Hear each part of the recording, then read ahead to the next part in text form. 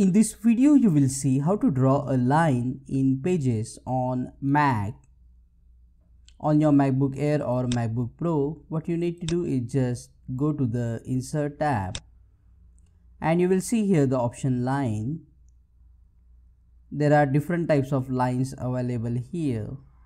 You can select a normal line or a line with arrowhead. I will select here line. You will get this line. Now just hold the line using your mouse and you can drag the line through its end and can make it horizontal and can increase the size of the line. Now you can do many things. For example, you can change the style of the line. For example, you can change to dotted line or a dash line, and you can increase the thickness from here. So you just keep on increasing the points and the line will become thicker.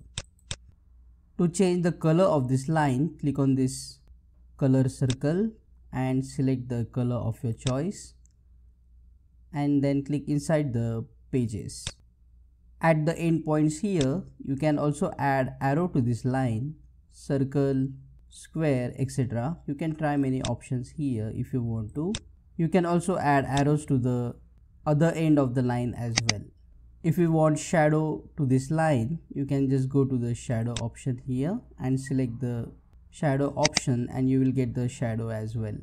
Click on that like button, comment below and let me know if this video solved your problem. And check out these useful videos shown on screen related to Pages on Mac. Subscribe and press the bell icon if you want to learn more tips and tricks quickly like this.